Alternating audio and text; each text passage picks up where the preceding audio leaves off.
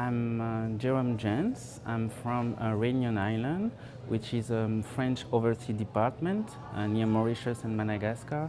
So I decided to travel from France to the Himalayas, and I took with me my camera. It was 5D Mark II. And I started my journey from France, and at the beginning I was really scared.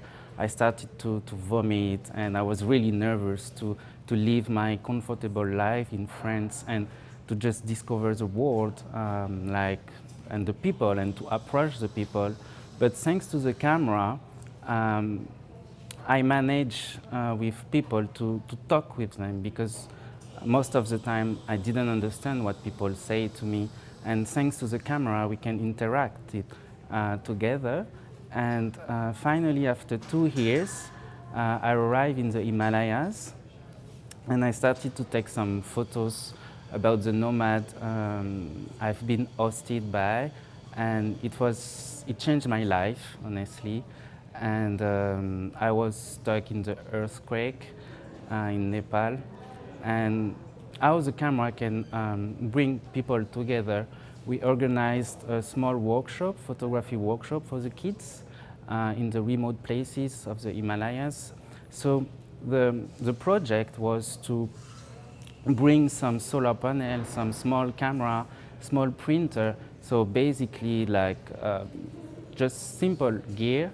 And with a donkey and some Nepalese friend, we traveled through the remote villages, and we offered the photos, and we took some portrait of the family of the kids, and we gave to those family the photo.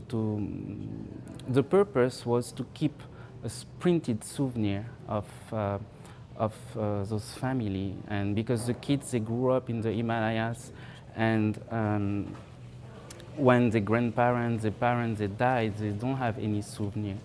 And by this small project, we printed out like 2,000 small photos, which is kind of challenging because we don't have electricity there. And thanks to the sun, we managed to print out those photos and to make, at least to try to make the kids, to help the kids to face the consequences of the earthquake.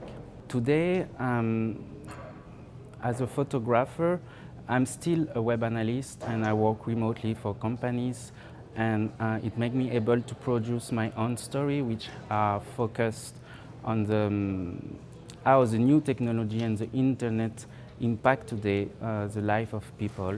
And so I keep travel all over the world to cover those stories. My next project, it's to make documentaries about those photo stories I did before, and to start with the camera and how to make documentaries, because I think through documentaries we can also touch more and more people.